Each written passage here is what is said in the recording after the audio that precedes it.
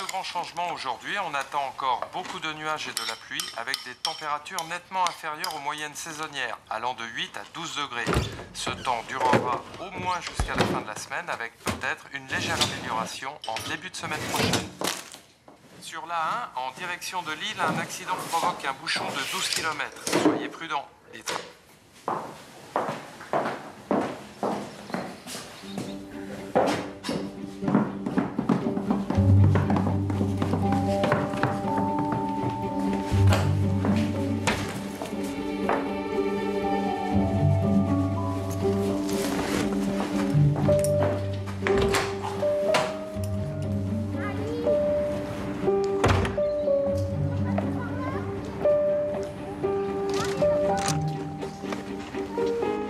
Ce soir, on regardera le match. Excellente idée. Bonne journée, maman. Bonne journée, mon chéri.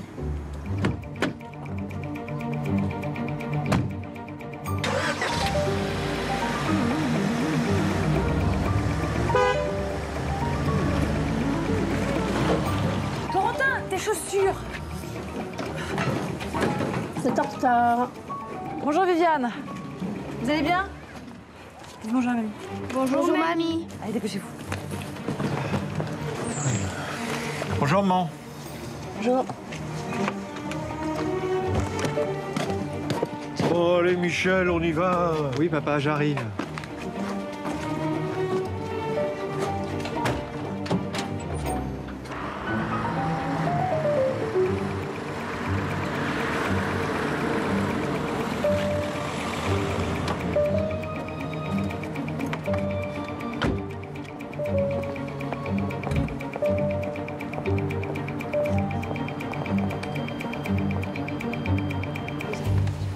Bonjour Monsieur Martin.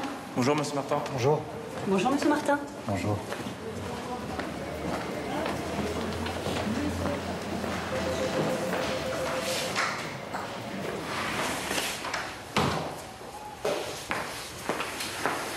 Bonjour Charlotte. Bonjour Eric. Tu as passé un bon week-end?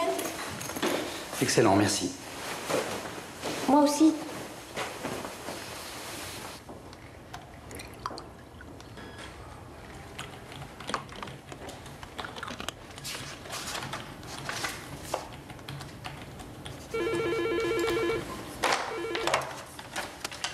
Allô? Bonjour, madame la directrice. Oui, elle est là. Tout de suite? Très bien, je lui dis. La patronne t'attend dans son bureau.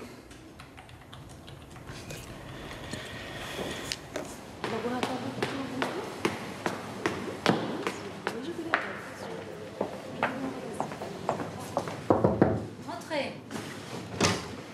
Bonjour. Ah, Eric. Alors, bah, ça s'arrange. Plus, c'est signé. Et puis je vous y envoie. Voilà. Tout est là. Les plantes, les équipes, le labo. Vous travaillerez en collaboration avec le docteur Gerardo Guillen, vous verrez, c'est quelqu'un de très brillant. Enfin, je parle même pas espagnol, j'ai fait allemand. Enfin, Eric, vous aurez un interprète. Je vous offre une opportunité extraordinaire, ça va être passionnant. Cette nouvelle gamme, c'est l'avenir de la maison. J'y crois énormément.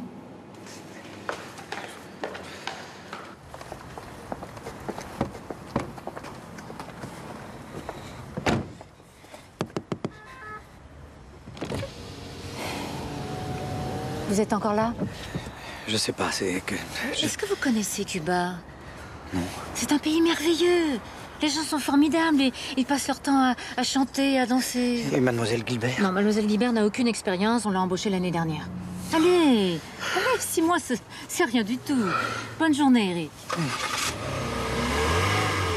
Ah, vous donnerez votre passeport à Lydie, c'est elle qui s'occupe du visa.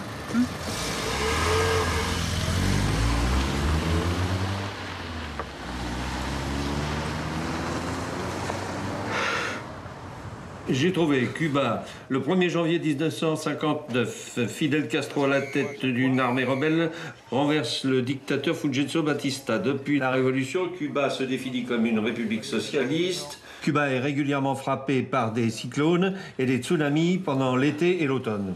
Oh, mais pourquoi? Il paraît qu'après la chute du mur de Berlin, ils se sont mis à l'agriculture biologique et aux plantes médicinales. Oui, c'est à cause de l'embargo.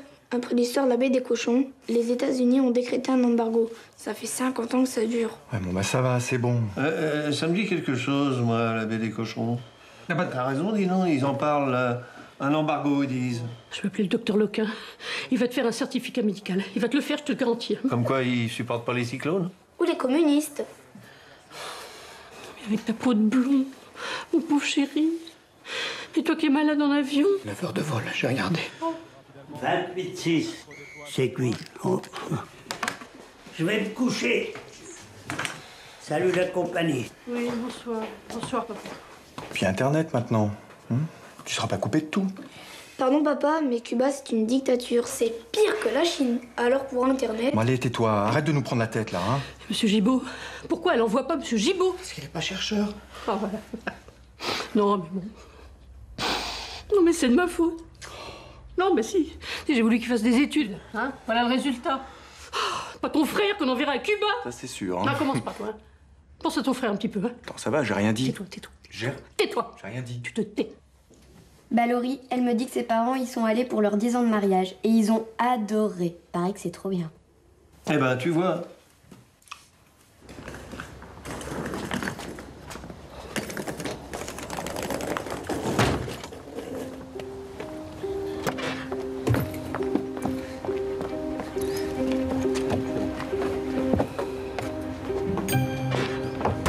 Au revoir tonton.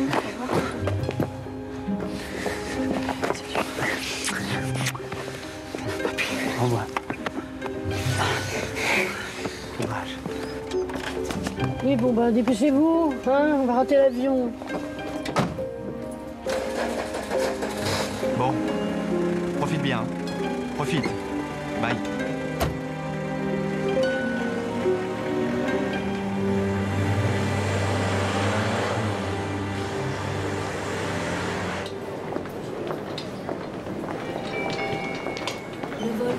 C'est où? C'est là. Arrivée porte 6. Bon bah. Sois prudent. Tu nous appelleras?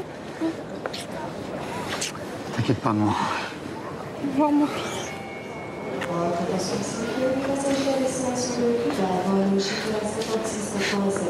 Sont invités à se présenter aux portes numéro 6 pour un embarquement immédiat. Allez-y pour vos bagages, monsieur. Vous pouvez poser vos bagages. Ah oui. Pour Cuba, votre embarquement, monsieur, dans 10 minutes à porte 6. Ok. Bon voyage.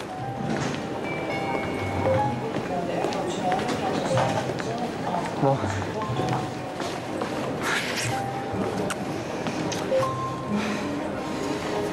Allez.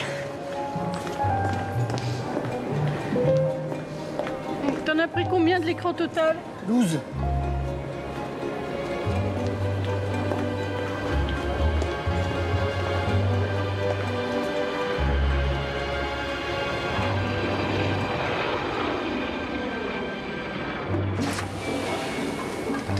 Madame Socrac est attendue porte 6 pour un embarquement immédiat à destination de Porto. 11h22. Tu veux pas lui demander s'il y a un problème? Il n'y a pas de problème, tiens, regarde, il a des gens. Excusez-moi, vous arrivez d'où? Et de Cuba. Oh. Bah oui, c'est eux, hein. Ah, ça y est. Ah, je te vois. Où? Là-bas.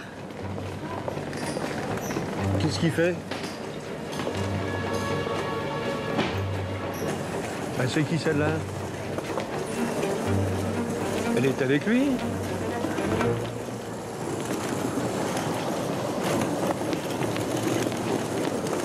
Bonjour. Le vol 3200 à destination de Salut, papa. Embarquement immédiat porte 19. Ouais, j'ai cru qu'ils allaient jamais nous laisser passer. Déjà que ma valise est sortie en dernier. T'as l'air en pleine forme. Je vous présente Revolución. Voilà. Vous avez pas reçu ma lettre? Quelle lettre? Je vous ai écrit. Ah bah non, on n'a rien reçu. Je pensais qu'elle arriverait à temps. Bon bah tant pis. Voilà. Révolution et moi, on s'est mariés. Si. Mira.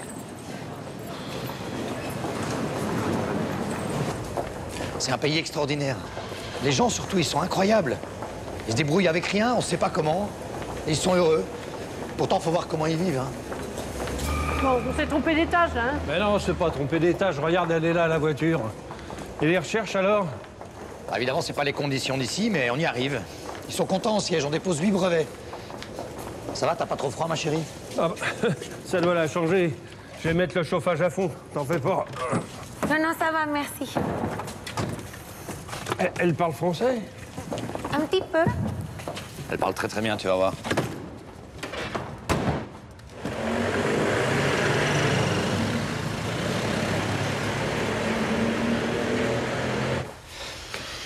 Michel, mon frère. Nelly, sa femme. Mon grand-père. Alphonse. Mon neveu. Corentin. Et toi, tu t'appelles comment? Stéphanie.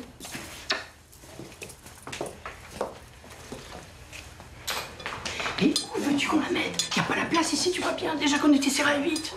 Oh, je fais quoi? Je rajoute une rallonge? On va se décaler un peu. En tout cas, moi, des avocats, j'en ai acheté que 4. Bon, ben, on va passer à table.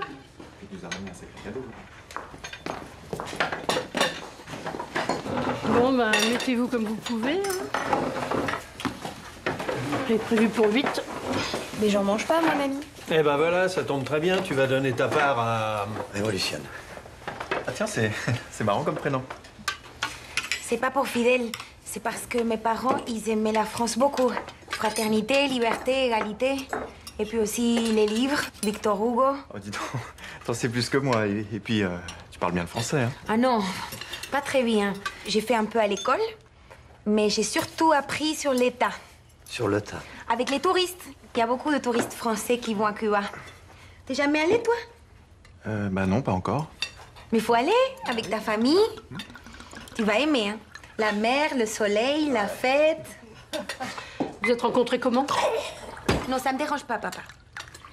C'était un cours de salsa. Tu danses, toi, maintenant? Elle est professeure de salsa, donc... Si, pour les touristes, dans les hôtels, sur la plage. Et elle fait des spectacles de danse aussi. Et vous mangez pas? Ah, elle a un appétit de moineau. Non, mais c'est très bon. Il n'était pas doué, ton fils. Hein. J'en ai eu des élèves pas doués. Mais ça, j'avais jamais vu. Ils sont mêlés la droite et la gauche. Il était super comique. Je l'ai regardé, il commençait à rire. J'ai arrêté. J'ai fait des progrès depuis. Si, tu danses maintenant comme un vrai coureur. Ah, alors, on danse partout. Ils sont tous dans la rue, dans les bars, partout, dans les restaurants. Ça danse tout le temps, c'est... Servez-vous. Et vous êtes mariés quand? Ah, il y a 3 semaines. Faut mettre du sel. Ça va, laisse faire ton frère. Ah oui, pardon, tiens. Merci. T'aurais pu nous le dire. On s'est parlé au téléphone. Je vous ai écrit. Mais tu comprends, si on se mariait pas, elle pouvait pas venir, on lui faisait pas son visa. Moi, j'aurais préféré me marier ici, t'imagines bien, hein? Vous avez quel âge? 23. 25. Il travaille beaucoup, Eric. Il vous l'a dit, ça? Vous allez faire quoi toute la journée? Mais j'ai travaillé, moi aussi. Ah oui? Mais où ça? Il n'y a pas de travail pour les gens d'ici. Et je vais donner des cours de salsa. C'est mon métier, non? On ira, hein, bébé? Oui. Ouais, c'est une très bonne idée. En tout cas, vous devriez aller vous reposer parce que tu reprends demain, toi. Ouais. Mais on vous retient pas. Va lui montrer la maison. Vous êtes la bienvenue. Bah, et leur dessert? Ils n'ont pas eu leur dessert? Ciao.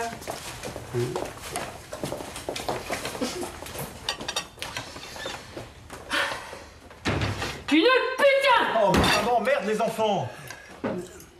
Qu'est-ce qu'elle a dit? Ah non, mais elle a décroché le gros lot, là. Hein. Un beau garçon comme ça, avec une belle situation, bien naïf. Lui aussi, hein, il a décroché le gros lot, tu m'excuseras. Ouais, ça d'ici, hein. Elle va lui prendre tout ce qu'il a. Et puis après, elle se tirera avec un type de son âge. Et après, mon garçon, bah, il aura plus qu'à se tirer une balle dans la tête, voilà. Non, c'est pas vrai. Non, non, mais je vais lui ouvrir les yeux, moi. Ça va pas se passer comme ça du tout. Écoute, je sais pas si c'est ce que tu dis, mais moi, elle m'est sympathique, cette fille. Et lui, je ne l'ai jamais vu comme ça. Comme ça quoi? Heureux! Heureux? Ah, mais quoi heureux? Il était heureux avec nous avant. Très. Il était heureux ici avec nous. Merde.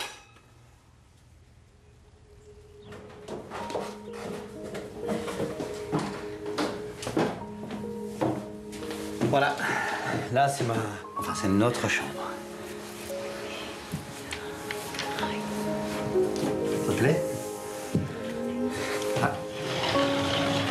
Bon, je te ferai de la place, hein, mais... T'as que des costumes pareils. Ouais?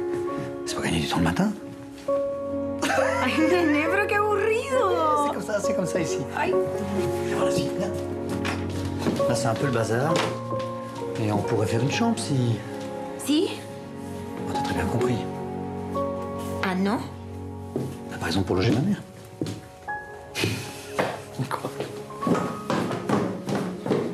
Voilà. T'as tout vu. Ça te plaît? Ay, c'est immense, c'est magnifique. Et si tu veux changer des choses, tu fais ce que tu veux. C'est chez toi maintenant.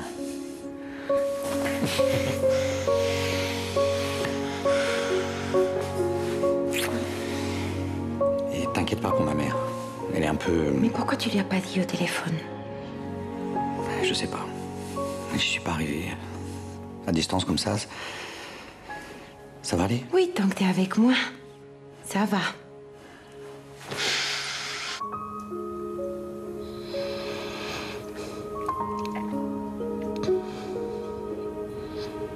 Viviane! J'arrive.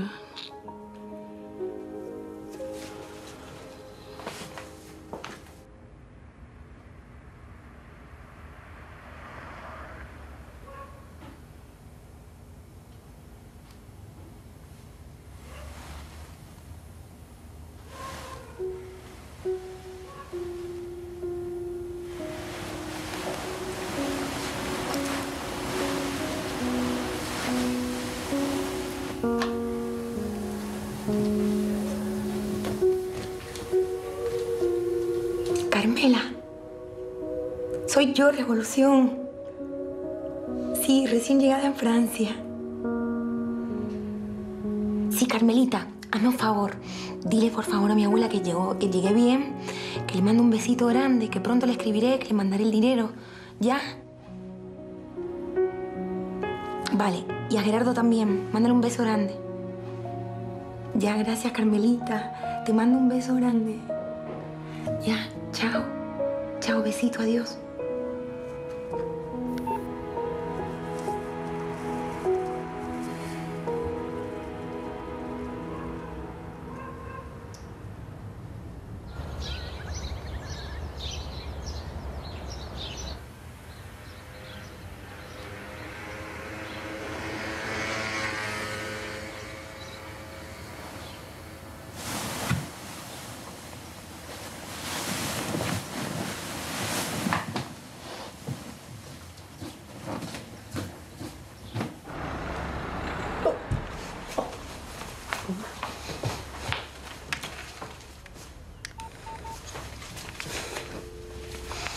Mais t'es parti.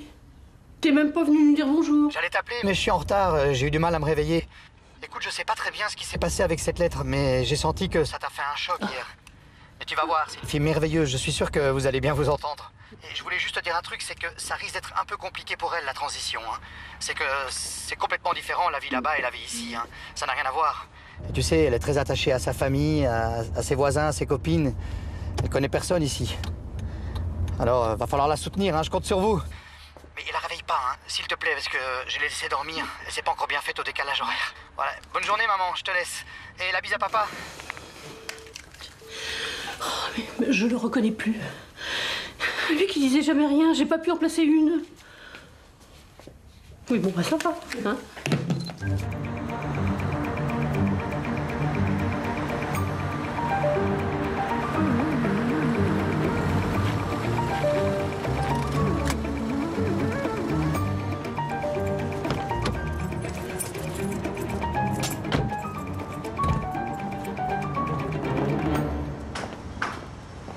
Bonjour, monsieur Martin. Bonjour.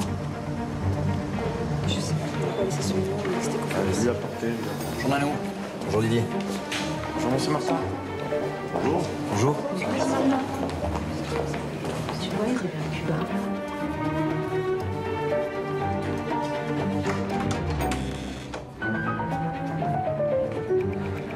Pardon pour le retard. Wow. C'est la métamorphose, ma parole. Je sais, j'ai pas eu le temps de me raser. Ça va? Alors, comment ça se passe ici? Tu vois, toujours pareil. Bah, Eric, vous êtes là?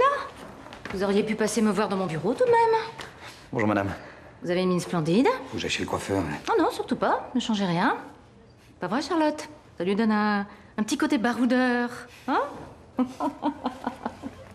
Ah si, ça vous va très bien. Bon, trêve de plaisanterie. Je vous félicite, Eric. Vous avez fait un travail formidable. Merci. On développe 12 produits. Sans compter les compléments alimentaires. Le service commercial est emballé. On a une équipe fantastique qui travaille sur le packaging. Ils nous ont déjà fait quelques propositions, je vous montrerai. Vraiment, on est ravis. Et vous aussi? À ce que je me suis laissé dire. Vous leur avez dit? Non? Oh, vous permettez? Monsieur Martin s'est marié. Oh. Et vous l'avez ramené avec vous? Ah oui. Bah, écoutez, je vous embrasse. Merci. Et elle s'appelle comment? Revolución. Non. Merci. Oh, c'est merveilleux, ça. Révolution. Bon, allez, je vous laisse travailler. Encore bravo et merci pour tout. Ah voilà, hein. Je savais pas comment vous l'annoncer. Ben... Je suis très contente pour toi. Merci, Charlotte. Toi qui voulais pas y aller. Ouais, ça m'a plu, en fait. Tu m'étonnes.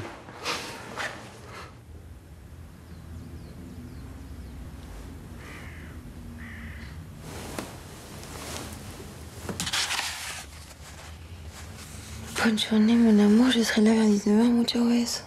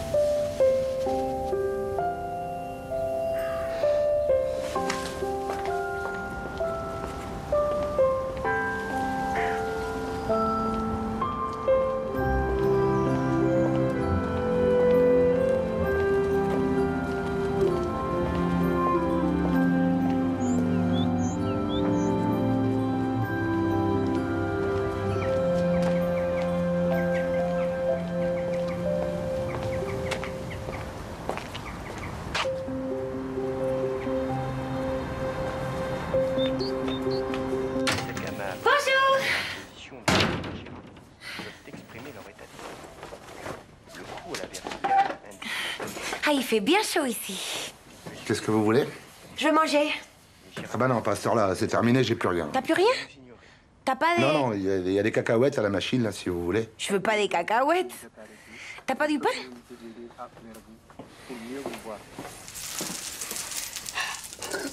Parce qu'elle a besoin de vous voir, comme vous avez besoin de les voir. Les girafes de Corée sont habituées aux visites de l'homme. Perfecto. Et je vais prendre un café con leche. Plus sauvage. Café au lait. Cependant, pour les accoucher au plus près, il faut respecter certaines règles. ¿Tu pas la mantequilla? Du beurre? Non. Elle m'a paru désertique, mais il n'en est Le café, il s'appelle le Havane? Moi, je suis arrivée hier matin de la Havane, de Cuba. Pourquoi il s'appelle comme ça? Ça faisait bureau de tabac ici dans le temps. Bah les Havanes, les cigares. Ay, sí, los cigarrillos.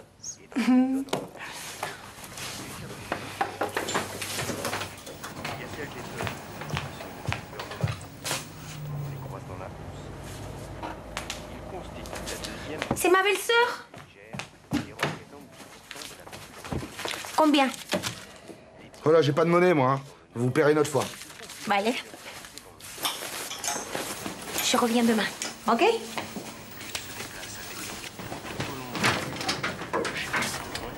Nelly! Nelly! Ah, je vous avais pas entendu. Attends, je t'aide. Attends. 1, 2, 3. Je suis contente de te voir. J'ai commencé à me demander, mais qu'est-ce qui se passe? Ils sont où les gens? Mais quels gens? Je sais pas, les gens. Pourquoi il y a personne dans les rues, dans le café, tout est fermé, les magasins? Bah c'est pas Paris ici, hein. C'est tout le temps comme ça. Non, mais je sais que c'est pas Paris. Mais quand même, il y a des maisons, il y a des gens qui habitent, non? Bah oui, mais ils travaillent. Et puis souvent, ils travaillent pas ici, donc ils partent le matin, ils reviennent le soir, comme Eric. Non, si on veut de l'animation, faut aller à Lille. C'est pas loin, c'est 20 minutes de route. Ah, mais moi, je conduis pas. Vous savez pas conduire? Non. Ah non, mais faut savoir conduire, hein. Sinon, on est mort ici. Ah non, mais moi, je vais pas mourir pour ça. Je me débrouille, moi. Ah. Eric, il m'avait dit que tu étais coiffeuse, hein? À Cuba, il m'a parlé mucho de sa famille. Il vous aime beaucoup. Bah, nous aussi, on l'aime beaucoup, hein. Si. J'ai de la chance de le marier. Ouais. Il est gentil, non? Tu as beaucoup de monde aujourd'hui? Ça m'étonnerait. Ouais, mais c'est bien simple. J'ai pas un rendez-vous de la semaine. Enfin, à part Viviane vendredi, mais elle paye pas. Elle paye pas, pourquoi? Bah, vous savez, c'était son salon ici avant. Puis c'était ma patronne quand j'étais apprentie, et puis c'est ma belle-mère, et puis j'ai jamais osé lui demander. Bon, écoute, Nelly. Moi, je paye. Allez. Tu me fais... Je sais pas. Tu inventes. On va faire la surprise à Eric. C'est vrai? Vous voulez... Bah, on se dit-tu alors? Moi, je sais pas, vous voyez. C'est trop compliqué. Eh ben, je peux vous faire un chignon si tu veux. Oh, un chignon de mariée. Regarde. Me encanta, pero super bonito.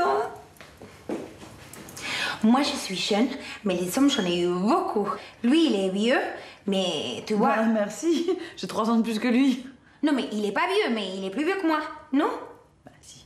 Et lui, il en a pas eu beaucoup de femmes. Alors, c'est bien. À nous deux, ça fait la moyenne. Et toi, avec Michel? Nous, ça fait 25 ans. J'avais 15 ans quand on s'est mis ensemble. C'était le premier? Ouais. C'est magnifique. Ouais, je sais pas. Non? Mais toi, tu es pas assez coquette, hein? Regarde. Tu es belle et tu te laisses comme ça. Bah, quoi, comme ça? Ben, pas de maquillage, pas de couleurs. Puis on voit rien, là. Il faut montrer tes formes. Oh non! Non, mais j'ai grossi en plus. Non, quand je travaillais à Lille, je faisais des efforts, mais là... Ah tiens, voilà les enfants. Non, regardez vos manteaux, on part tout de suite, on ferme, on va à l'hyper. Regarde Revolución comme elle est belle. C'est toi qui lui as fait? Bah, qui veux-tu que ce soit? Ta maman, elle est douée, hein. Quand ils vont savoir, ils vont venir de Paris pour qu'elle les coiffe. Non, garde ça, garde ça. À quoi tu vas faire tes courses? 25 ans. 25 ans, vous vous rendez compte? Bah oui, ma pauvre. Faut dire ce qui est, hein. Il est un peu innocent, mon fils. Vous avez remarqué qu'on peut être intelligent sur certaines choses et complètement naïf sur d'autres? Ah oui, c'est pas faux. Il connaît rien aux femmes, rien. Il a aucune idée de ce qu'elles sont capables de faire, surtout quand elles sont pauvres. C'est une infection ici. Oui, c'est le produit de la permanente, papa. Mais tu peux pas ouvrir la fenêtre. Non, je peux pas. Tu veux nous faire crever asphyxiés. Mais tout le village le sait que tu travailles au noir. Je travaille pas au noir, je rends service à Arlette, nuance. Et puis Nelly et Michel sont pas au courant, je te prierai de pas leur dire, s'il te plaît. Bon, je retourne dans ma chambre. Ouais, c'est ça. Mais Eric, il a jamais eu de... Non. Rien de sérieux. Il a quel âge? Bah, il est de 75, hein. Ah, quand même. Comme Sébastien. Oui, enfin, 38 ans, c'est jeune de nos jours, hein. Surtout pour un homme.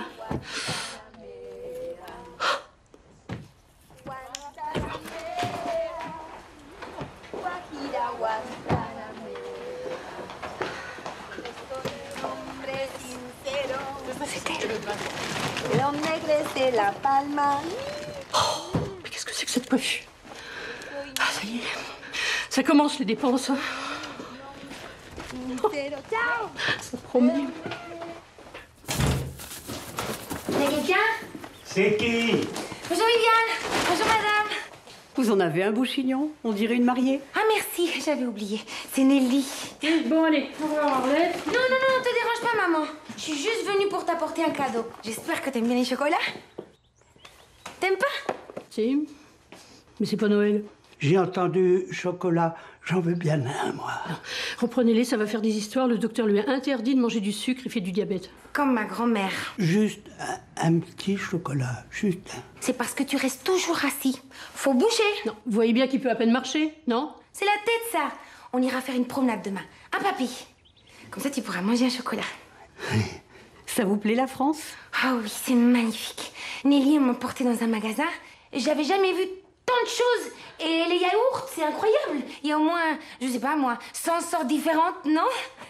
Et puis, j'ai trouvé un endroit pour faire mon cours. Oh. Déjà. C'est le café qui est sur la place. Il s'appelle le Havane. C'est incroyable, non? Aïe, c'est mon mari. J'y vais. Au revoir. À demain, papy. Oui.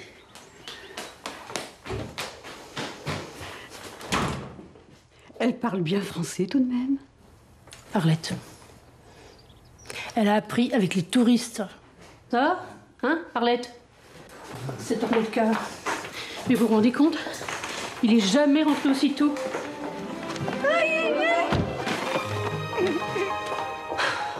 Vous allez voir qu'elle va lui faire perdre son travail. Mais qui t'a fait ça?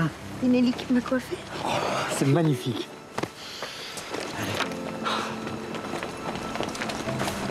Ça te va super bien, oui. Hein? Cosita, una cosita rica.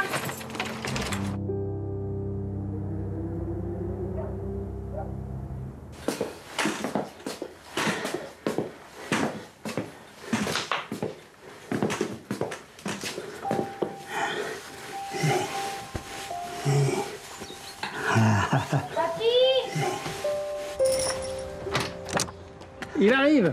Bonjour. Où est-ce que vous l'emmenez, là? On va pas aller loin, t'inquiète pas. Tiens-toi à moi, papy. T'as pas besoin de ça. Tu crois, c'est pas... Attends. Faites attention à ce qu'il se casse pas la figure, quand même, là. T'en fais pas, maman. Je m'en occupe bien de lui.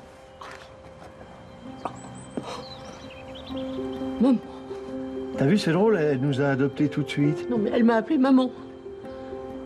Oh, rien.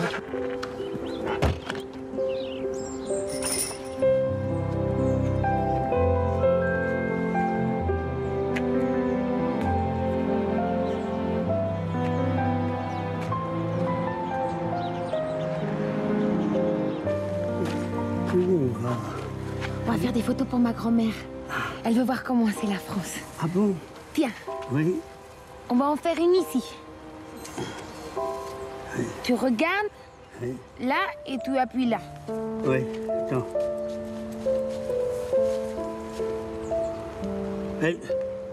Je vois rien. Il y a l'arbre, il est dedans, tu le vois? Oui, mais attends.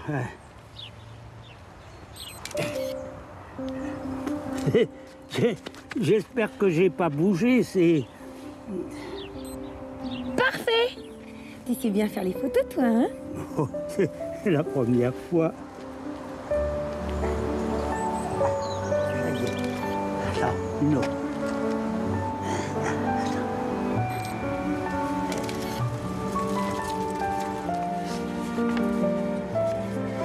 Regarde, mi abuela. C'est elle qui m'a élevée. C'est grand-mère, Manuela. Hablas espagnol. Oh, t'emballe pas, non, mais j'avais des copains à l'usine, mais je me souviens plus de rien. Si tu veux, je pourrais t'apprendre. Qu'est-ce que tu veux que ça me serve? Si tu veux aller en vacances à Cuba. Mais j'ai jamais pris l'avion de ma vie, moi. Le plus loin que je suis allé, c'est à Argelès-sur-Mer. Une année que ma femme, elle avait voulu camper. Mais alors là, plus jamais je lui ai dit. Et alors, moi non plus, j'avais jamais pris l'avion. Et ça, c'est mon frère, Gerardo. Il est beau, non? Oui. Et qu'est-ce qu'il fait dans la vie? Il se débrouille. Il débrouille. Et il est beau. Oui. Alors ça, la question là...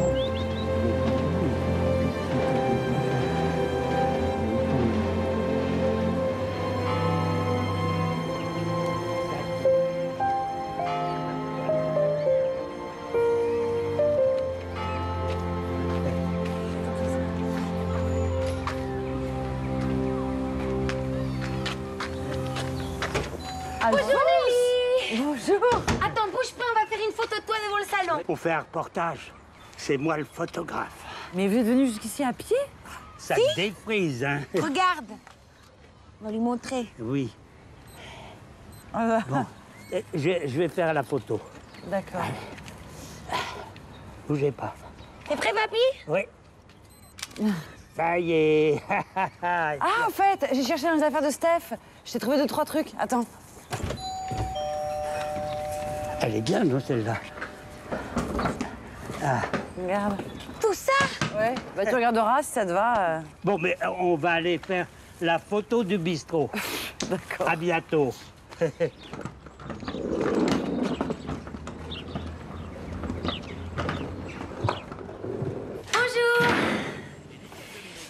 Je viens te payer pour le café d'hier. 2,20 €. Dis donc, il n'y a pas foule, hein?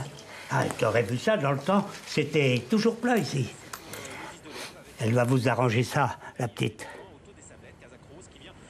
Mais tu lui as pas dit? Je cherche un endroit pour donner des cours de salsa. C'est quoi ça? La danse, tu sais? La salsa. C'est la danse cubaine. Non? Tu connais pas? Le café, il serait parfait. Vous aurez personne. Pourquoi? Bah, porque ici, les gens, ils sortent pas. Hein, surtout pas pour aller danser. On verra bien. On va essayer, non? Moi, dans le fond, c'est pas les clients que ça dérangerait. Tu es d'accord? Je suis d'accord. Je vous dis, vous aurez personne. Hein. Je te fais bisous.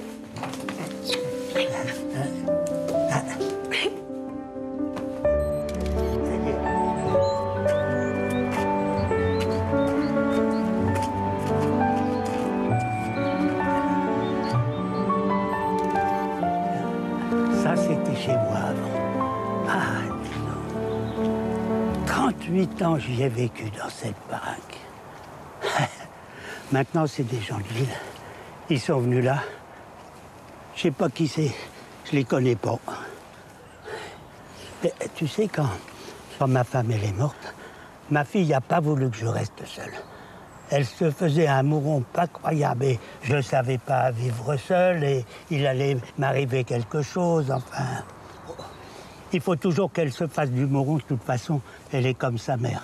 Mais il y en a, ils m'auraient fichu en maison de retraite et rideau, on n'en parle plus. C'est quoi ça, maison de retraite? Ben, t'as pas ça chez toi? Ben, c'est le machin pour les vieux, quand on sait plus où les foutre. On fait une photo? De quoi? De toi devant ta maison. Ah non, allez, non, mets-toi là. Je veux pas que tu fasses une photo de moi, t'as vu ma tronche? Ta tronche, c'est quoi ça? Ben, ma tronche, ma gueule, enfin, ma tête. Qu'est-ce qu'elle a, ta tête? Ben, elle était comme... Allez, c'est pour ma grand-mère. Comme ça, elle te connaîtra devant ta maison. Bon, attends. Une minute que je me... T'es prêt? Ouais. Ay, que guapo! À la même heure. Promis, hein? J'ai besoin de toi. Oui, oui, promis, à la même heure.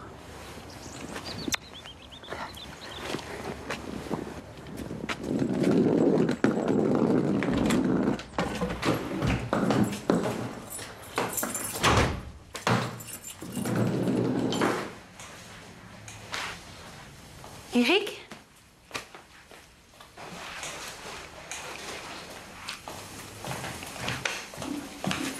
Viviane? Comment t'es entrée? Avec ma clé. Arrête, je vais le faire. Restez où vous êtes, c'est pas sec. J'ai toujours fait ça pour mon fils. Ça me dérange pas. Mais maintenant, je suis là, tu peux te reposer. Oh, vous inquiétez pas. J'ai fini, je m'en vais. Comme tu veux, Viviane. Mais c'est la dernière fois, d'accord? À partir de maintenant, c'est moi qui m'occupe de ma maison.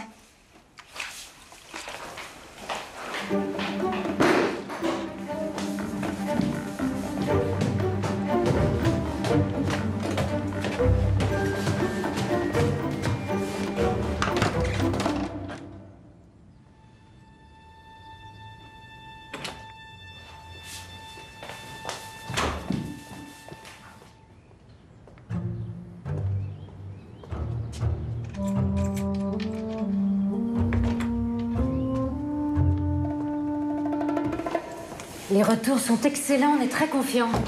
Vous avez vraiment fait du bon travail. C'est pour quand exactement? 1er mars, dans toutes les bonnes pharmacies. Et vous avez vu ce packaging? C'est élégant. Ah oui, hein? Très élégant.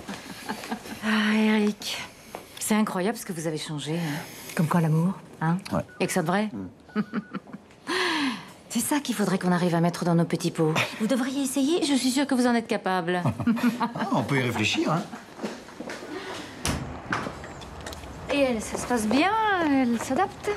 Oui, merci. J'espère que vous nous ferez de jolis petits métis. Elle est blanche, vous savez. Ah bon? Je savais pas. Bon, à plus tard. Encore bravo.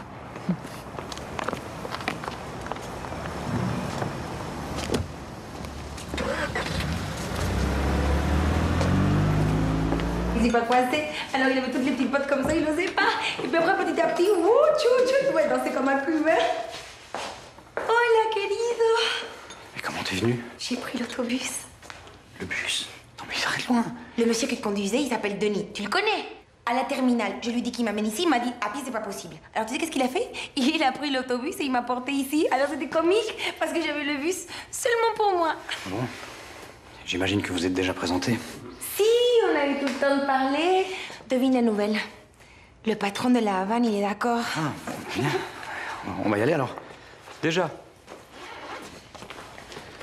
C'est promis, hein? Tu viens. Je passerai peut-être pour regarder, mais je te promets pas de danser, ça. Mais pourquoi? Tout le monde peut danser. Ah, mi amor. C'est pas vrai? Et toi, Carlota? Je vais essayer. Ah non, tu vas pas essayer, tu viens. Et tu amènes ton mari, d'accord? Ah non, mais je suis pas mariée. Ah, mais c'est pas grave, tu vas trouver sur place. Il y a plein d'hommes, tu pourras choisir. On y va. À demain. À jeudi. C'est quoi ça? C'était à Stéphanie. T'as vu, c'est ma taille. Tu aimes? Ça passe pas inaperçu. Hey, tu pars déjà? Si. Au revoir, Didier. Au revoir. Je compte sur toi jeudi, hein? Ouais, obligé, je viens. Et je te ramène des potes. Ok. Allez. Au revoir, monsieur Martin.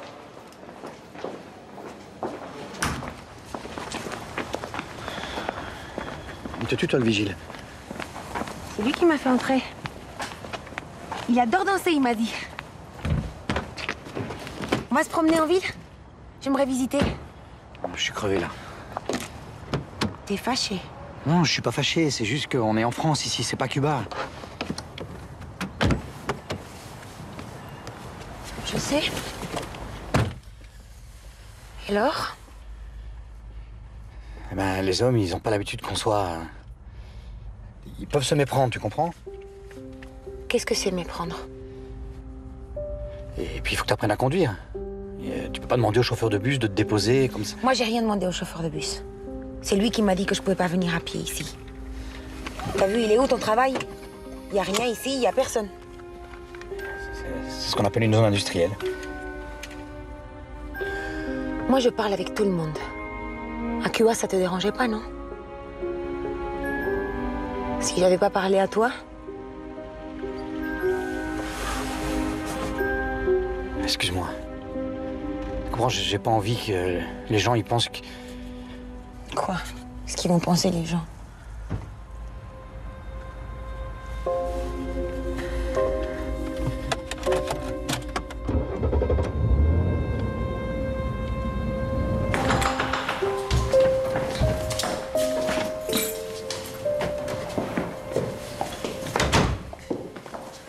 Regarde, elle a bien travaillé, ta maman. Je vais téléphoner à ma famille. Oui, bien sûr.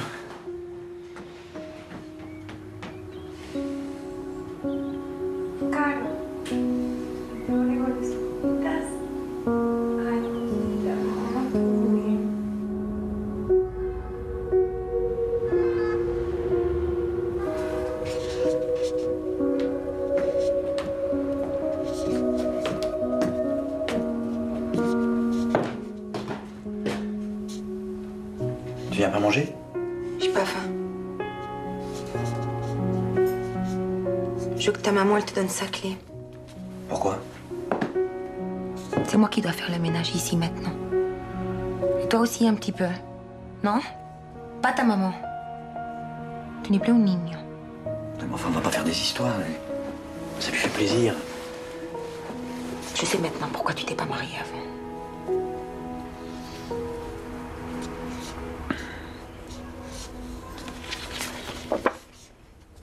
Cours de salsa, café Le Havane, jeudi 19h, 3 €. Il a accepté facilement, le patron? Oui, sans doute, il a cru que j'étais... Arrête. C'est pas ça que je voulais dire.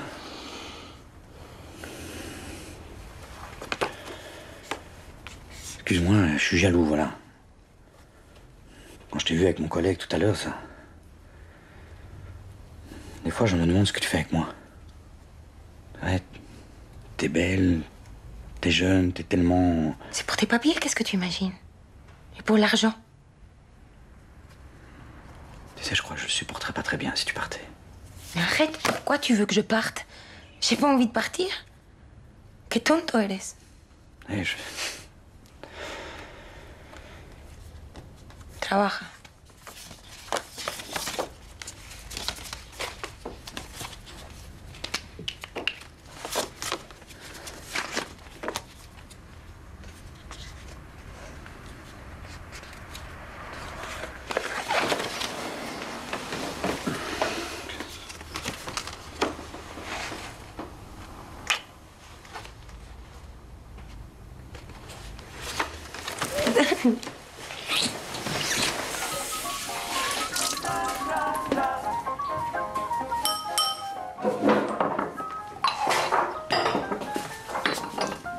J'y vais.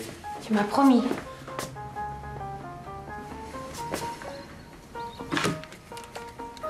J'appellerai ce soir. Mais passe après, quand même.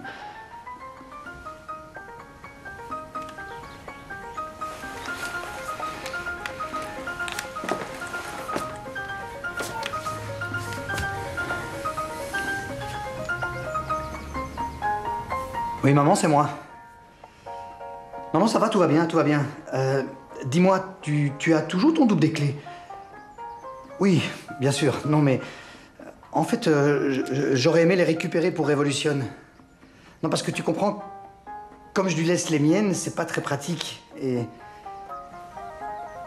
Non, bien sûr, je t'en referai un double. Oui.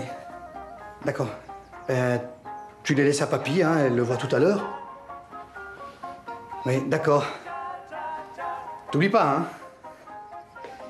Oui. Bonne journée, maman.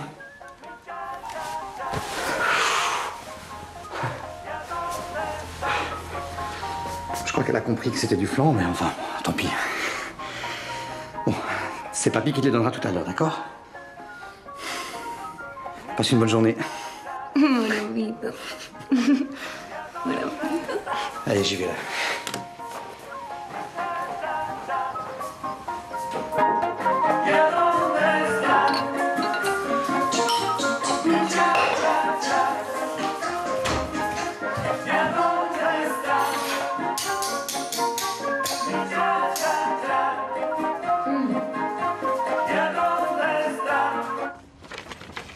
Avant, on habitait dans un immeuble et on avait un appartement au dernier étage. Mais le toit, il y avait des trous énormes. Et quand il pleuvait, il y avait de l'eau partout. Et les gens, ils faisaient n'importe quoi. On avait une voisine, elle avait des poules dans sa chambre pour les œufs. Et elle les vendait dans les escaliers. T'imagines l'odeur? Alors c'est pour ça que quand j'ai pu, j'ai fait faire la maison pour ma grand-mère et mon frère et moi. Et pour l'instant, on n'a qu'une pièce. Mais on va faire un étage en plus, comme ça mon frère il pourra dormir tout seul. Mais ils sont où tes parents? Mes parents ils sont partis sur la mer quand j'avais 5 ans. Tu sais, c'était la période spéciale et tout allait très mal et il n'y avait plus rien à manger. Et ils ont voulu traverser pour aller à Miami, mais ils sont jamais arrivés. Ils sont morts? Mais tu sais, beaucoup de Cubains, la mer c'est dangereux là-bas. Il y a les courants et puis les bateaux ils sont... Moi je me rappelle à peine d'eux et mon frère il était bébé. C'est pour ça que c'est ma grand-mère qui s'est occupée de nous. Aïe, j'ai pas fait assez. J'en ai presque plus.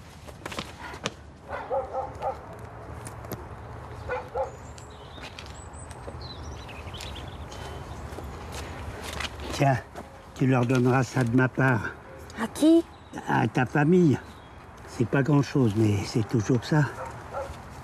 Mais papy, c'est beaucoup. Allez, planque-les, va te faire pas prier, hein. De toute manière, pour ce que j'en ferai. Allez, planque ça, allez, viens. Tu trouves pas ça choquant, toi? Je sais pas. Moi, ça me choque. Je te jure, je suis choqué. Pour moi, ça ou les types qui se payent des filles de l'Est sur Internet, c'est pareil, ça me dégoûte. Mais tu sais pas comment ils se sont rencontrés. Ah ouais. Toi, tu crois que cette fille-là, cette bombasse de 25 ans, elle a vu Eric, elle a flashé, hop, coup de foudre. Pourquoi pas, on n'en sait rien. Non, bah attends, réveille-toi. Je sais bien que toi, Eric, t'aurais pas dit non, mais enfin, prends pas mal. Avec cette fille-là, vous boxez pas dans la même catégorie. Non, moi, je trouve ça dégueulasse. Elle a pas l'air malheureuse. Bah, évidemment. T'imagines ce qu'ils vivent dans ces pays-là? Elle a connu la misère, hein. À côté, ce qu'elle endure avec Eric, c'est les vacances. Alors, vous venez danser jeudi? Moi, je suis pas sûr. Ma femme est pas très chaude. Puis alors, pour caser les gosses, c'est l'enfer. C'est dommage. Et toi, Charlotte, on compte sur toi. Hein. Je sais pas si je pourrais. Bon, tant pis pour vous.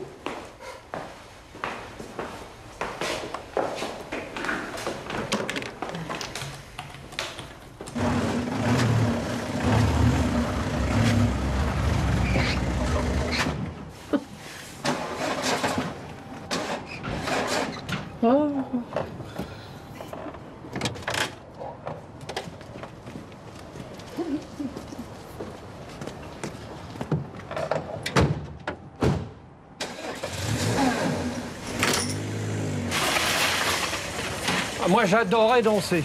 Et je dansais pas mal, d'ailleurs. Hein. Toutes les filles voulaient danser avec moi, sauf Viviane. Viviane, elle voulait pas danser. Et j'avais beau lui demander, 10 fois, 20 fois, je lui ai demandé. Et non, je garde les sacs de mes copines, elle disait. À force, c'était devenu une blague. Et finalement, un samedi, elle m'a pris la main, elle s'est levée. Oh, j'en suis pas revenu. Bon, elle avait pas menti, c'était pas son fort. Hein. Et tu l'aurais vu. À 16 ans, elle était belle. T'étais mariée jeune, non? Bah, surtout elle n'avait pas 18 ans, elle est tombée enceinte. Alors, bon, moi, je travaillais déjà, puis elle, avec sa mère, elle passait son temps à se crêper le chignon. Elle était coiffeuse aussi, sa mère? Se crêper le chignon, ça veut dire elle s'entendait pas, elle s'engueulait, quoi. Enfin, tu comprends.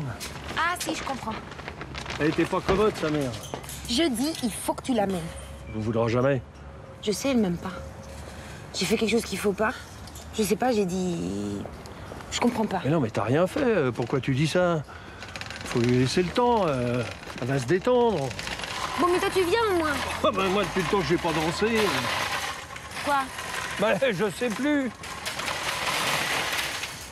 Viens, on essaye. Et toi, là. Regarde. 1, 2, 3, 5, 6, 7. Tu fais ça. 1, 2, 3, 5, 6, 7. 1, 2, 3, 5, 6, 7. Y 1, 2, 3, 5, 6, 7. Y 1, 2, 3, 5, T. Y 1, 2, 3, 5, 6, 7. E 1, 2, 3, 5, 6, 7. Y 1, 2, 3, 5, 6, 7. Y 1, 2, 3, 5, 6, 7. Y 1, 2, 3, y 5, 6, 7.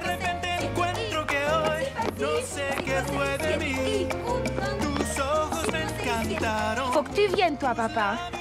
T'es un champion. Alors, elle a bien conduit, la petite. Pour ça, elle est pas très douée.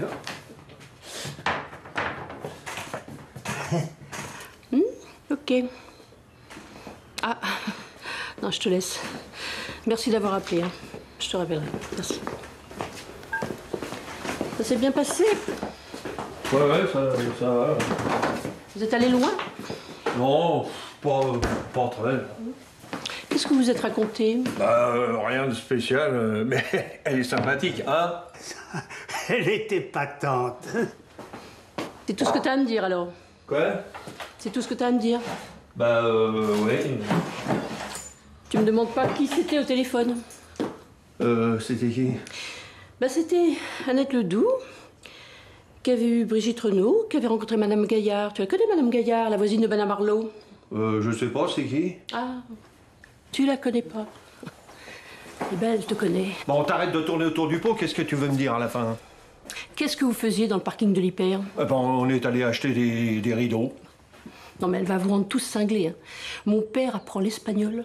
Mon fils met plus les pieds dans la maison. Il téléphone même plus pour prendre de mes nouvelles. Et toi, tu danses sur les parkings. Mais je n'ai pas dansé. Elle m'a juste montré un pas comme ça pendant 2 secondes. Puis ça va bien maintenant. Hein. Tu baisses d'un ton. Hein. C'est une fille formidable. Ah, voilà. Ouais. Elle est généreuse, elle est vive, elle est intelligente. Voilà. Bah oui. Même lui, elle l'a embobiné. Et puis elle se démerde, parce que les cours de danse, je te signale, ça commence. Jeudi. Au Havane? Oui, je vais te dire une chose, on ira. Alors tu vas arrêter ce cirque, maintenant. Bien parlé, mon gendre. Écoutez, faites ce que vous voudrez. Moi, je ne bougerai pas d'ici.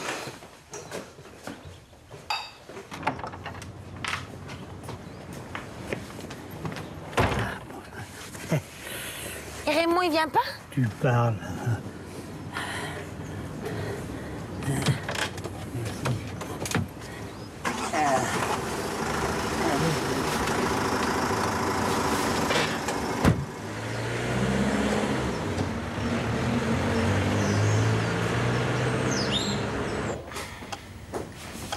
Bon, c'est l'heure. On va commencer. Tant pis pour ceux qui sont en retard. Et mettez-vous en ligne. En ligne. Aïe. Faut pas avoir peur, hein. Tout le monde se connaît. Vous savez marcher? Oui. Bon, alors vous savez danser la salsa. On va commencer avec le pas de base. Il fait comme ça. 1, 2, 3, 5, 6, 7. Y 1, 2, 3, 5, 6, 7. Y 1, 2, 3, 5, 6, 7. Y on se détend. 5, 6, 7. Maintenant, on va bouger un petit peu. À la prochaine. Y 1, 2, 3, 5, 6, 7. Y 1, 2, 3, 5, 6, 7. Y 1, 2, 3. Et tu regardes devant toi. Y 1, 2, 3. Ça commence à venir. Si 1, 2, 3, 5, 6. Excusez-moi, je suis en retard.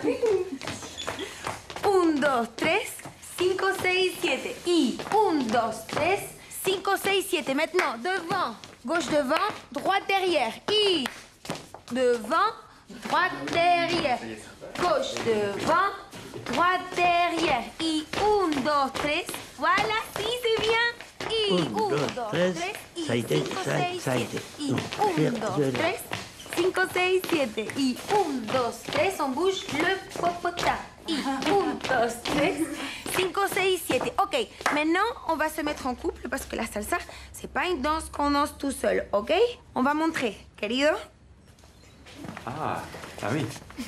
Alors, el hombre, il met la main sur l'omoplate. OK? Pas plus bas, sur l'omoplate. Et la femme, elle met la main ici, légère. Elle se cramponne pas sur lui, non. Parce que sinon, elle peut pas tourner. On va vous montrer. Música. Oye, Aurora, ¿viste cómo se ponen a veces con nosotras? Ah oui, bravo. Y 1, 2, 3, 5, 6, 7. Como tal te voy a cantar. Quiero que seas cantadora, buena esposa sacrificada.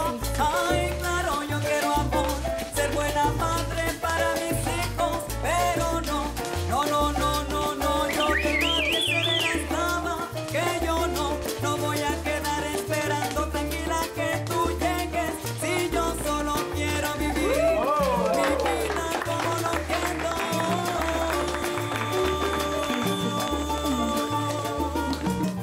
Tú quieres que sea solo bonita, tú quieres que sea bien buenita.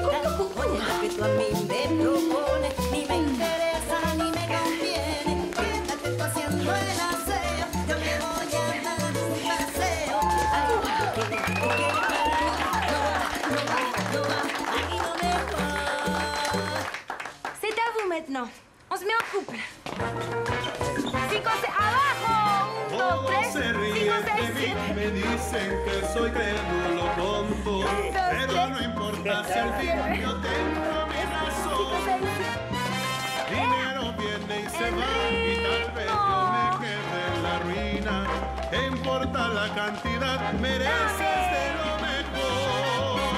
Eres mi consentida, tu reina es mi 1, 2, 3, vida. 5, Eres 6, mi 7. consentida. Paséala. Yo vivo por ti, eres mi consentida, tu reina es mi vida, eres mi consentida, mi consentida. 5, 6, 7, sonrisa, sonrisa. 1, 2, 3, 5, 6, 7. 1, 2, 3. Paséala. Eres mi consentida, mi consentida. 5, 6, 7 y dame. Eres mi Una consentida. Tu reina es mi vida. Eres mi consentida. Mi consentida. 5, 6, 7, menéalo ahí. 5, 6, 7. ¡Foto!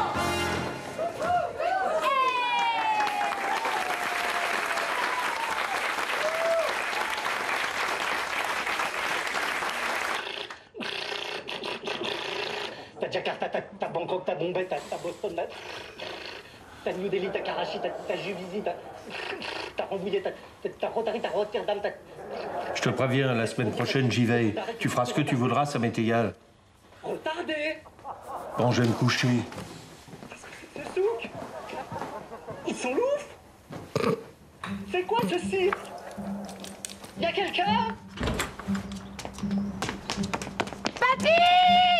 J'arrive.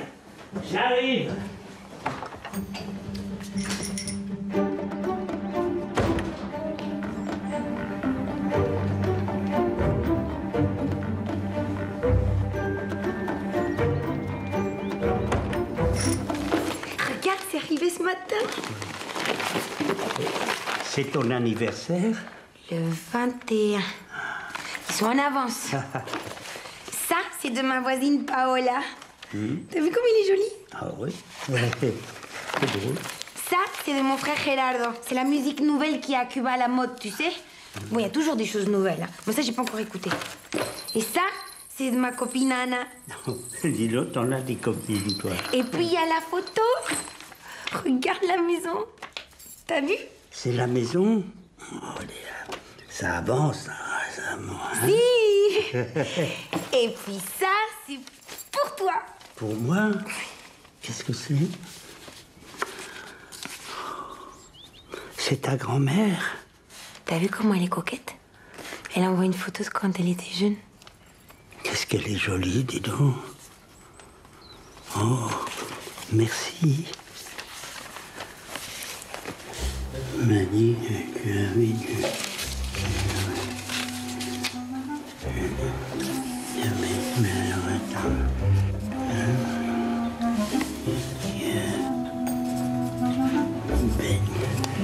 Ça veut dire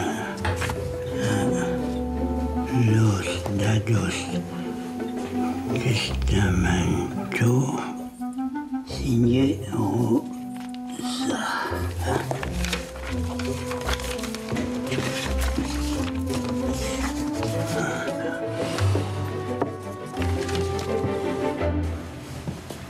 Qu'est-ce que tu fabriques? Oh, mais rien.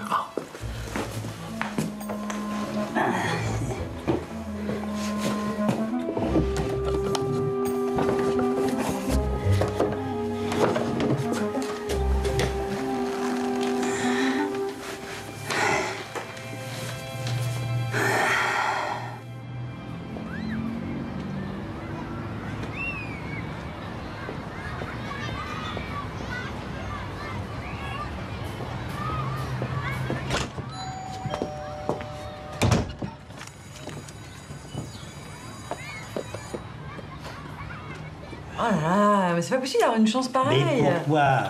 Mais t'as... Ah, un double. Oh là là, d'accord. Et rien. C'est vrai, tu peux pas rejouer? Bah, joue, moi. Mais non, mais il peut rejouer, il rejoue pas. Mais non, il a pas de les pions. Bon, bah d'accord. À toi. Non. Un double aussi? Un double, c'est là. Mais oui, alors. Hein? C'est un message. Comment je fais? Mais t'as un portable. C'est Eric qui me l'a offert ce matin. Mais je sais pas m'en servir. Fais voir. Eric, rendez-vous à la Fontaine des Beaux-Arts, 19h, fais-toi belle. Vous sortez? C'est mon anniversaire. Mais pourquoi tu l'as pas dit? Bon, Étienne, c'est ma tournée. Non, c'est moi. Ah non, alors, pas question. En plus, moi aussi, j'ai des trucs à fêter. Tu sais combien j'ai de rendez-vous cette semaine? 7. Et que des femmes que j'ai rencontrées au cours. Merci. Ben moi, il y a un groupe qui est venu hier soir. Alors, c'est pas ce soir la salsa, je leur dis. Ce soir, il se passe rien. Ben, ils étaient pas venus pour la salsa. Ils étaient venus comme ça, pour boire un coup.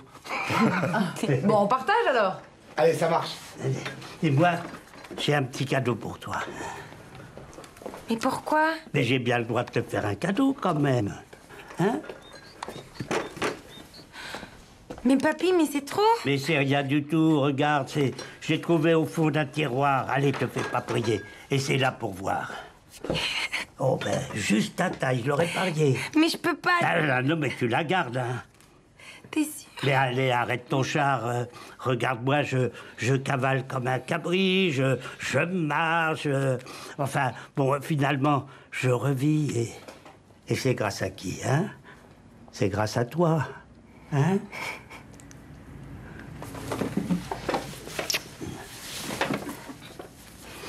Allez, à la tienne. Bon anniversaire. Bon anniversaire. En los ojos. En los ojos. En los ojos. Pa' adelante. Y pa' adentro. J'ai pas compris. T'es pas bavarde aujourd'hui? Hein? Ah oui. Oh bon, oui. Non, tu parles bien l'espagnol, toi? Bah, j'ai quand même enseigné pendant 20 ans. Ah. Traduis-moi ça. Bah, c'est pas pour toi. Ah, tu veux pas? Ben laisse, hein, je te demanderai quelqu'un Non, d'autre. allez, donne. Buenos días, Alfonso. C'est qui, Alfonso? C'est mon père. C'est Rosa qui t'écrit. Enfin, c'est la voisine qui t'écrit. Moi, je dicte parce que j'ai cassé mes lunettes. Ma petite fille me dit qu'elle se plaît en France. Mais je sais que c'est pas facile. Elle me dit que tu es gentil avec elle. J'espère que c'est vrai. J'espère que c'est vrai. Non mais quelle toupée. Elle le tutoie en plus. Mais tu sais, en espagnol, on tutoie facilement. Il faut que tu t'en occupes quand Rico n'est pas là. Je sais qu'il la laisse seule toute la journée. Je vais être franche avec toi. J'étais contre ce mariage. On croit que ça ira, mais une fois partie, elle dépérisse. J'ai dit à ma petite fille, je ne veux pas de son argent. Être pauvre, tu as l'habitude, mais vivre avec un homme que tu n'aimes pas, c'est l'enfer sur terre. Elle n'a pas tort. Allez. Allez, la suite. Mais tu as vu comme elle était tue, ma petite fille. Elle s'est fâchée, ça a été terrible. Elle m'a dit, pour qui tu me prends? Elle m'a juré qu'elle était amoureuse de lui. Bon, je les ai vus ensemble. C'est vrai qu'ils s'entendent bien. Rico est vieux, mais ça ne se voit pas trop et il est bien élevé. Vous êtes là? Bonjour Raymond. On s'est tué aujourd'hui. Oui, bon, allez, la suite. La première fois qu'il est venu me rendre visite, il m'a apporté un gâteau. Entre parenthèses, Revolución m'a dit que toi aussi tu as du diabète. Pauvre Alfonso, je te plains. Fin de la parenthèse. Quand j'ai connu Rico, j'ai pensé que peut-être elle ne se forçait pas trop. C'est quoi? Bon, allez, continue. Mais comprends-moi, Revolución, je voulais la garder pour moi. Comment pourrais-je ne pas vouloir la garder? Il n'y en a pas deux comme elle. Elle me manque tellement que j'ai perdu l'appétit. Entre parenthèses, pour le diabète, c'est bien. En réalité, c'est pour ça que j'étais contre ce mariage, parce que je voulais la garder pour moi. Mais on ne peut pas empêcher l'amour. Blablabla. Signé Rosa. Quoi, blablabla? Mais traduis! Alfonso, je te remercie de tout mon cœur pour l'argent que tu m'as envoyé. Je t'envoie une photo de la maison. Au revoir, Rosa. Oh, oui. Non, mais c'est comme Bettencourt. Je vais devoir le mettre sous tutelle. Oh là là, c'est quoi ce travail-là? Bah, dis donc, même du temps de mon grand-père, on était mieux équipés. On va aller leur donner un coup de main. Hein. Il y a une lettre. Ça vient de loin, ça. Tiens, ben, prends-la. Oui. C'est la lettre d'Éric. Oh.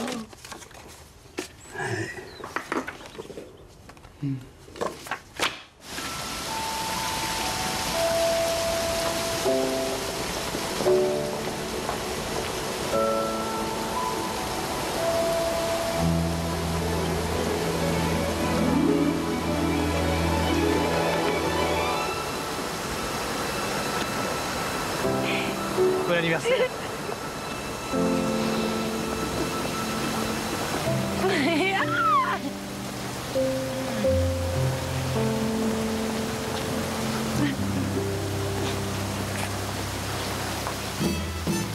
Y a caballo monte adentro, para el campo conocer. Y a caballo monte adentro, para el campo conocer. Sentí yo un divino aroma, me produjo un gran placer. Y así entonces desconocí la plantación del café. Recogiendo mi cafetal, trabajando sin cesar, recogiendo mi cafetal. Ahora vaya un día al campo, su linda mirada vi. Ahora vaya un día al campo, su linda mirada vi. No sé qué sentí en el cuerpo, algo rico percibí. Y cuando iba cayendo el sol, fue como la conocí. Recogiendo mi cafetal, trabajando sin cesar, recogiendo mi cafetal.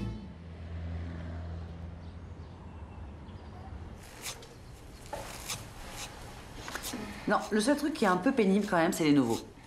Alors, je sais bien, tu peux pas leur refuser l'entrée, mais toutes les semaines, on reprend tout depuis le début. Tu vas les dire que si, dire que non. Enfin, moi, je m'emmerde, hein, je te le dis. Tu sais qu'est-ce que je pourrais faire? Je pourrais faire un cours pour les débutants et un autre pour ceux qui savent danser. Non? Qu'est-ce que tu en penses, Étienne? Tu peux en faire 3, 4. Tu peux en faire un tous les soirs si tu veux. Pour moi, c'est tout bénef. Mais la voisine, elle se plaint plus? Bah non, elle vient, t'as pas vu? Celle qui avait la robe avec les grosses fleurs rouges, t'as vu? Tu sais quel âge elle a? Bonjour. Viviane? Vous aviez rendez-vous? Il me semble. Bonjour, Viviane. Bonjour. Bah non, je vous vois pas. Je peux vous prendre quand même, c'est pas grave. Hein. J'ai quelqu'un dans 1 heure et j'ai fini avec monsieur. Ça va aller.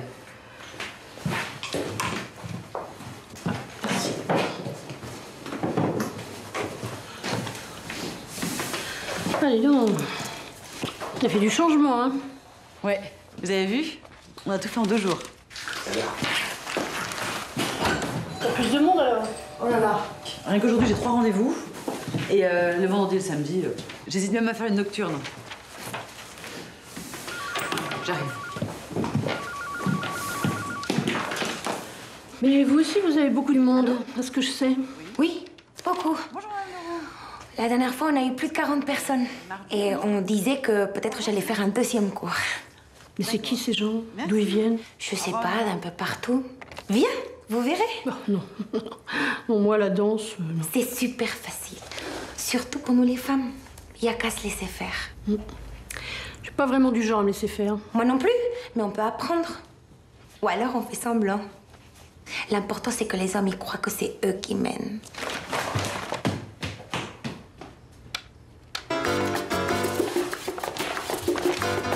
Écoute. Tu entends? Pam, pam, pam, pam, pam, pam, pam, pam. Viens. Allez, viens, Viviane. Mais qu'est-ce que c'est que ça? Où est-ce que vous l'avez pris? C'est papy qui me l'a donné. Mais prenez-moi ça, c'est une bague de ma mère. Mais ça suffit pas, mon fils. Il faut mon père aussi. Et vous direz à votre grand-mère de laisser mon père tranquille. Si elle a besoin d'argent pour faire construire sa maison, qu'elle aille voir ailleurs. Prenez-la.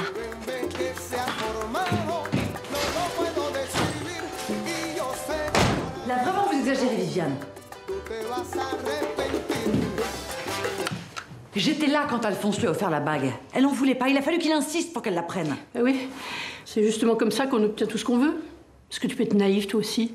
Tu le savais qu'elle lui fait envoyer de l'argent au pays? Hein? À mon père? Non? Tu le savais pas? Elle te l'a pas dit? Elle te l'a pas dit, ta grande copine, là?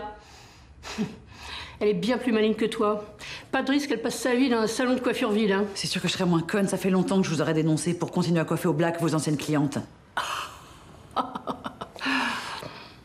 Ok. Mais sortez pas comme ça, vous allez attraper froid. Ah oui? Ça me regarde. De toute façon, je vois pas pourquoi je viens ici. Tu sais, pour faire un brushing. Je suis derrière moi-même. Ok, c'est 8 €. Quoi? Le shampoing, c'est 8 €. C'est bête parce que j'ai pas mon porte-monnaie. Ah, c'est pas grave. Je vous note. Vous paierez la prochaine fois. Ouais, c'est ça, ouais.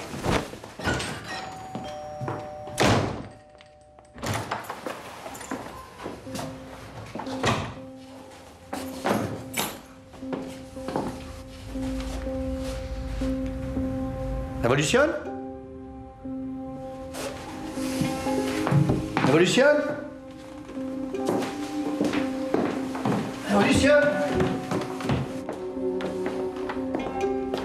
Je retourne à Cuba. Je préfère mourir de faim que de honte. J'ai rien demandé, moi, à ton grand-père. La bague, c'est lui qui me l'a donnée. vais pas refuser un cadeau, non? Moi, je me promène avec lui. On discute. On rigole. On joue au domino. Mais moi, je veux rien en échange. Je le fais parce que je l'aime bien. Je veux rien ni de lui, ni de personne. C'est ma mère.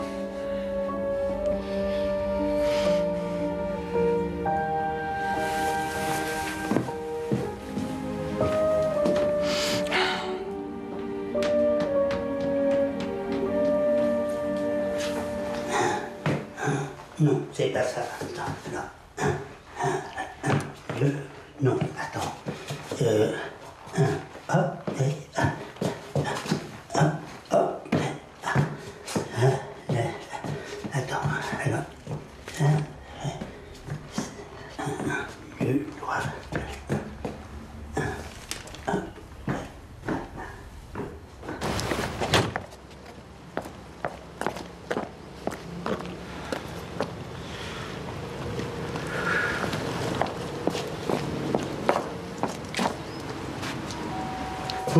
Bougez pas, j'y vais. Tu attends quelqu'un?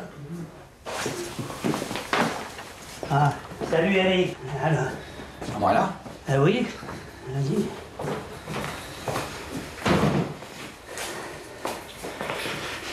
Tu sais pourquoi je suis là?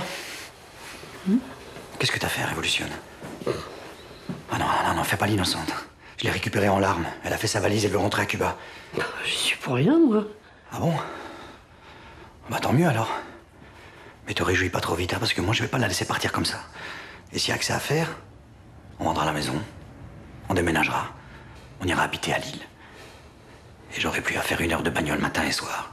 Et ce sera beaucoup mieux pour elle. Déconne pas, et si vous partez, moi je pars avec vous, hein. Oh, tu peux pas faire ça. Qu'est-ce que tu lui reproches à la fin? Tout le monde l'adore, y a que toi qui dis. Quoi, y a que moi qui suis lucide. Lucide?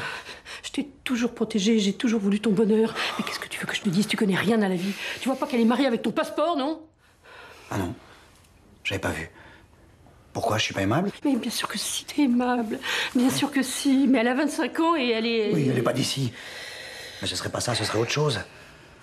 À tes yeux, personne ne sera jamais assez bien pour moi. Mais pas du tout. Mais tu te rends compte qu'il a fallu qu'on m'envoie des milliers de kilomètres de toi pour que je tombe amoureux? Mais qu'est-ce que tu racontes? J'ai toujours voulu que tu te maries. C'est pas de ma faute à moi si... Non, je sais. Tu le fais pas exprès. Regarde ton frère. Il a pas eu besoin d'aller au bout du monde, là, pour... C'est vrai, ouais, c'est vrai. C'est différent pour lui. Et tu sais qu'elle a soutiré une bague à ton grand-père. Une bague de ma mère. Une bague qui devait rester dans la famille. Mais c'est moi qui la lui ai donnée. Oui, ouais. Elle profite de ta faiblesse, papa. Elle lui fait envoyer de l'argent à Cuba. Tu le savais, ça? Mais dis donc, je fais encore ce que je veux avec mon pognon. 100 €, y a pas de quoi pleurer. J'ai pas cassé la tirelire. Et d'abord, mais comment tu sais ça, toi? Bah, dis-lui... Ta mère avait raison, hein. T'as toujours été fouineuse, jalouse, mesquine. Ça va, Alphonse. Ça va, hein. Maman, viens t'excuser. Elle est susceptible, mais elle est pas rancunière. Elle te pardonnera. Je comprends pas. Mais t'étais pas heureux ici avec nous, là? Mais réveille-toi! J'ai 38 ans.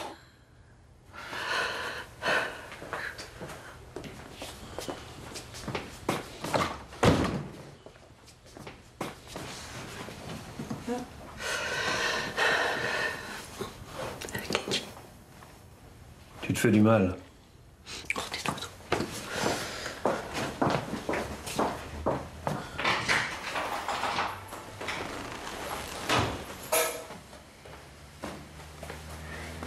Qu'est-ce qu'elle a dit?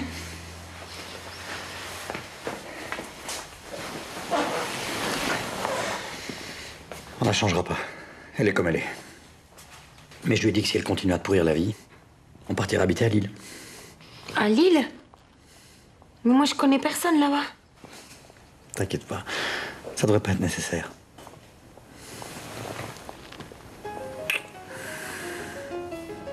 On n'irait pas installer les rideaux? Vente conmigo al cha-cha-cha para que podamos bailar. Dale, amor, un poquito más para la derecha. Y así siguiendo su compás. Dale. Comprenderás el cha-cha-cha. Y si es muy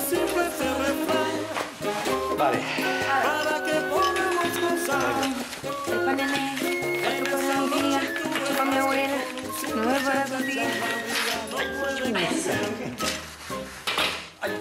¿Que dónde está mi cha-cha-cha? Vengo a buscar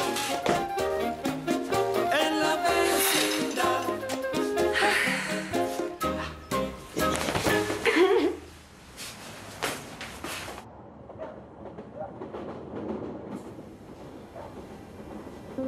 Chers tous, j'espère que vous allez bien. J'entame mon dernier mois à Cuba et j'aurais jamais imaginé vous écrire ça.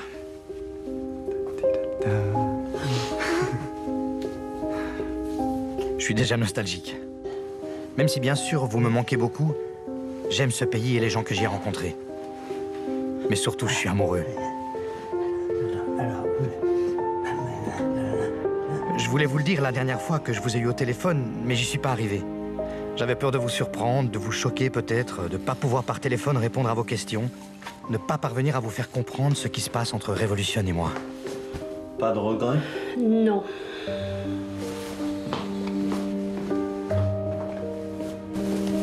Oui, elle s'appelle Revolución. Je vous joins une photo que son frère a prise de nous deux sur la plage.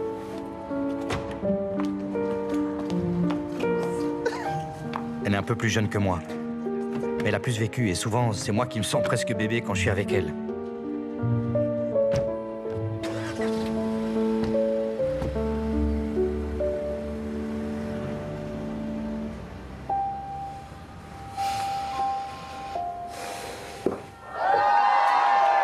Pour gagner sa vie et aider sa grand-mère, elle donne des cours de danse aux touristes. Ici, il n'y a pratiquement qu'en travaillant avec les touristes que l'on peut s'en sortir. Elle est très courageuse et très gaie. Je lui ai proposé de venir en France avec moi et elle a accepté. Hier, nous nous sommes mariés au consulat. C'est une formalité nécessaire à sa venue en France. Mais j'ai beaucoup pensé à vous. Surtout à toi, maman.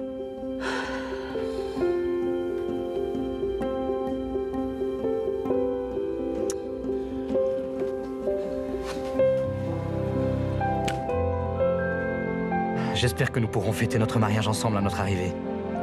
J'ai hâte que vous la rencontriez et qu'elle vous rencontre. Elle me pose tout le temps des questions sur vous. Elle a l'impression qu'elle vous connaît déjà.